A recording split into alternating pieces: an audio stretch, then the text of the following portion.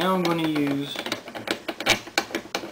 a brand new unprimed case that has not been annealed. These usually work good. They sometimes still split, and if they do, go ahead and anneal it.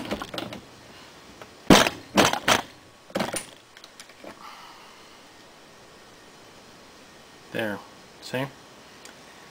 Did okay here, but we're going to go ahead and take it one step further.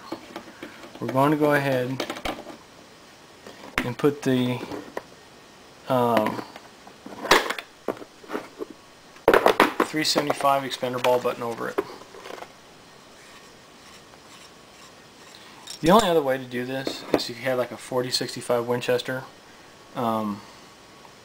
expander ball, and you can really drop a lot of money into buying all these little accessories. But if you get an exotic cartridge like 9.3 is really not all that popular in North America, it's still good to invest that money into the parts you're going to need, because this brass can be extremely expensive.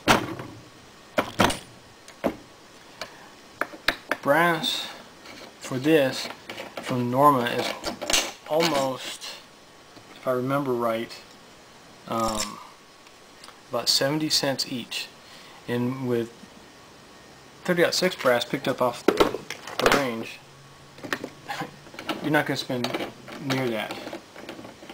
Just a little bit of your time. Besides, the cool factor of being able to convert one cartridge to another makes an interesting talking point on the range.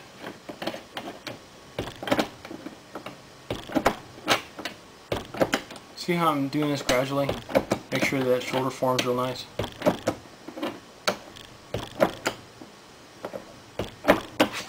And bring it over the expander ball.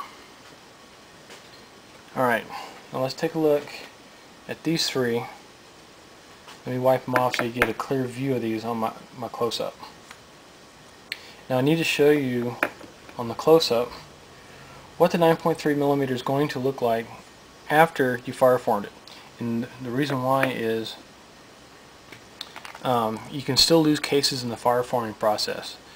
Most of the time when I lose a case in fire forming, it's due to a neck split. Sometimes on the shoulder, but mostly the neck, because this neck is a bit thinner. Okay, I'm going to go from left to right so you see what's really going on here. This is an unaltered 30-06. This is the 9.3 by 62 that we made by passing it over the 9.3 expander ball, the 375 expander ball, and the 416 expander ball. This one here was put over the 9.3 and a 375 expander ball, and this has only been put through the 9.3 expander ball.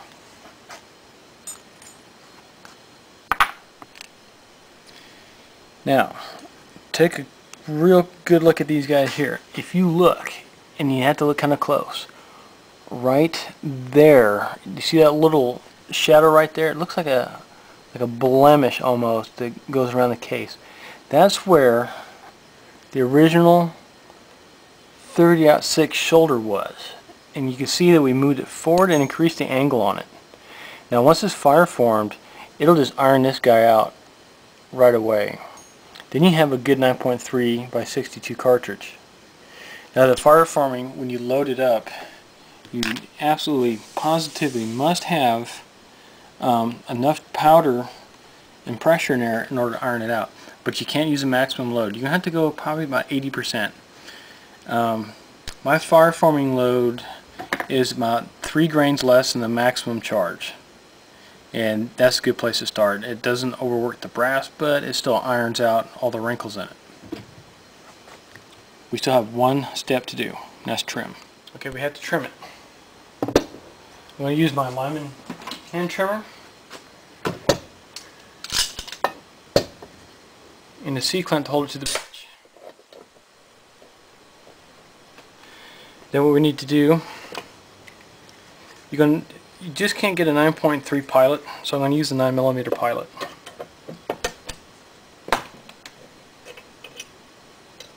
If you already have a 9.3 by 62 millimeter cartridge that's already set up, you're going to want it because you can use this as a measuring, in order to measure the cut length.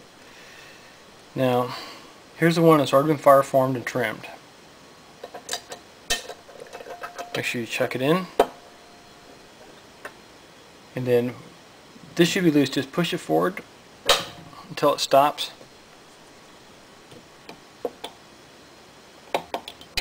And then tighten her up.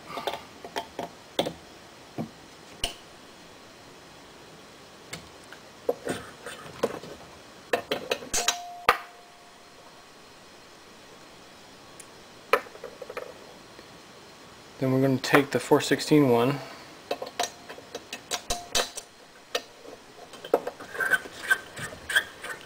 It's not going to really trim that much. It's going to stretch a little bit, but more than likely it's going to shrink, just slightly under firing. You want this mouth to be square as you can.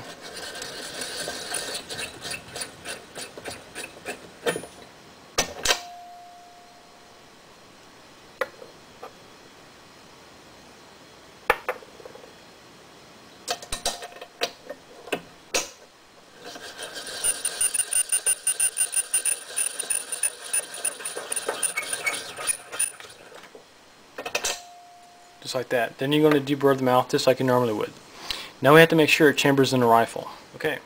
What we need to do now is make sure that these things will chamber. So I have my Seiko 9.3 by 62 here, which is my favorite hunting rifle. What I'm going to do is I'm going to take one that's already been fire formed that I know that will work in this rifle. Chamber it. It chambers real smooth. The tolerances are great on this. Now what you might want to do, and I recommend you do this, is when you size these, back the die off 1/8 of a turn, maybe a little less, just so the shoulders is slightly forward. And the reason why is you want the bolt to be just a little tiny bit stiff on there. You want it to be kind of stiff. And the reason is you're going to put pressure right here on the shoulder and on the bolt face. That makes sure that the entire cartridge is supported by the chamber. So under fire forming, all those wrinkles are going to iron out. It's going to reduce your risk of a split or a loose cartridge in the chamber and your headspace being off.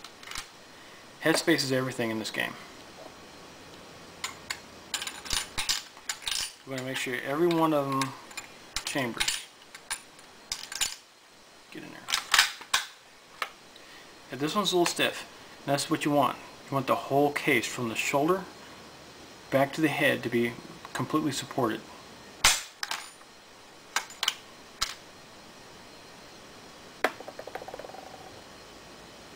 Even though they're wrinkly looking, all that